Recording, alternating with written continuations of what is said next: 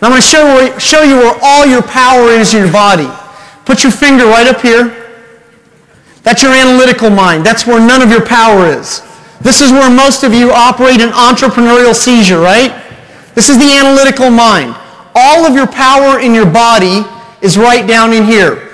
Because anytime that your body goes into fight or flight, get a couple of boards, Dean. Anytime your body goes into fight or flight, when someone says, what's this about? And if you go, your body's going into fight or flight. It means in your neurological network, you've gone into your analytical mind.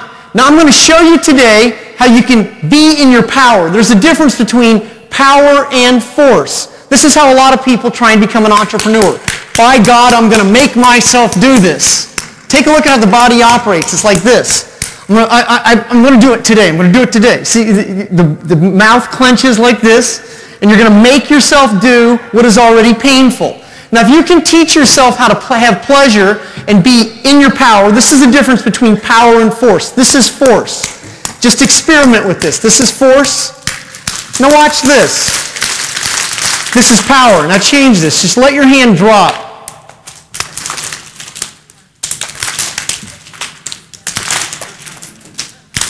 What's the difference? Come here, Dean.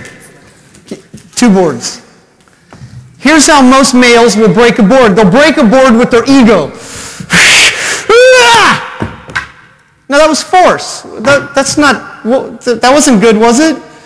I mean, you broke the board, you achieved the goal, but do you want to achieve the goal by burning all of your energy? Because in this game, it's important that you learn in your emotions. You have emotions that are not high and not low, but you learn your power is in your peace. Now, if you can just break a board like this, or just like this, and there's no force, and you do it by just taking a breath, and this is also how you neutralize your anxiety. See, it's not fear you go into. Your neurological network is connected to all of these emotions that take you into anxiety, and it's the very reason that you procrastinate. You just want to be able to go, oh! What was the difference? My feet never moved. What was the difference? What was the difference? What was the difference? What was the difference? What was the difference? What was the difference, Ross? The board was broken by this. That was the difference. That was the difference. See, it's not like this. This is an ego. This is the analytical left brain that says, I'm going to make myself do, which is painful. But if you can actually go, if you ever feel yourself going into that hazy wave that with you start to tighten up like this, that is your analytical mind. That's your neurological network, taking you right back to the cell memory that's connected to your past. Being in free enterprise is about living in the present. Yesterday is history. Tomorrow's a mystery. Today's the present. When your eyes fluttered open, if you listened to the electronic heart shocker that woke you up, the alarm clock, or if you had the electronic income reducer wake you up, that would be the TV. But if you actually get comfortable enough with yourself where your body is in a routine that you're so comfortable with who you are, it's who you are, not what you do, because that's where you learn to turn a vocation into a vacation. If you're like this, ATT is not a phone company. It means ATT, it means all the time. That doesn't mean you work. That means all the time you're in your creativity. The reason that many of you aren't succeeding is because you're trying so hard that you're doing nothing.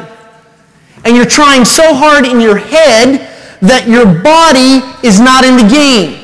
And unless the whole game is in your body, see, if you're all up here, you will absolutely wear out your immune system.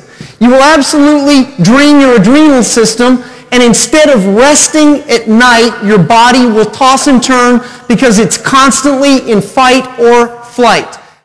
Most of what you think is about how you've been conditioned.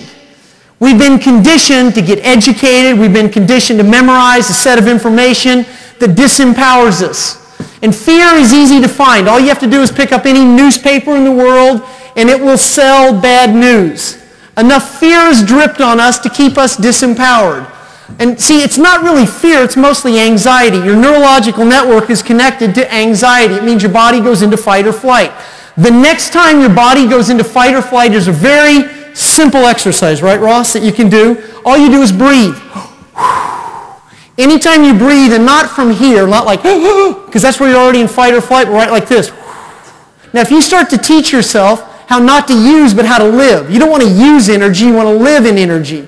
As you start to teach yourself how to live in your energy, you're going to attract a whole different type of person to your game.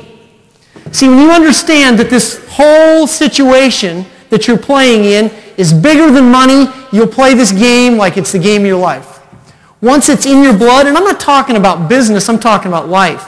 I'm talking when you understand that this game is about a whole planet that's been disempowered and you're part of this purpose that says, hey, I'm a difference creator. Notice I didn't say maker. A difference creator. I'm a difference creator. You'll find people who seek to step out of their differences. We are a series of walking contradictions, and we can start to live much more one with, what am I going to attract? What are you going to attract? The kind of people who deserve you is exactly what's going to happen.